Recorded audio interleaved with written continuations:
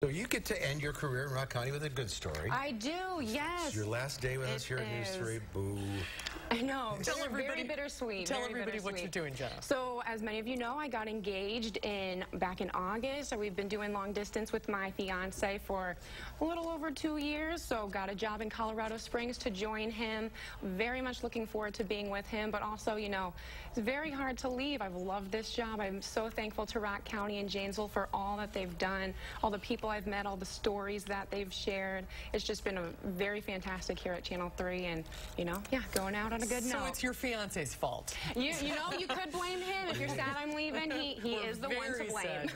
Well, thank you for everything you've done, and thank you brought some great stories to us from Rock County. You've done great work. We're going to miss you very much, but we're really proud. And you're breaking in the new guy, right, Adam? Yes, yep. You will see Adam Dexter down there, and he's already doing a great job. So make sure to give him a very warm welcome if you see him out and about. Best of luck to you. Thank you, guys. Good luck, Jenna. Thank you.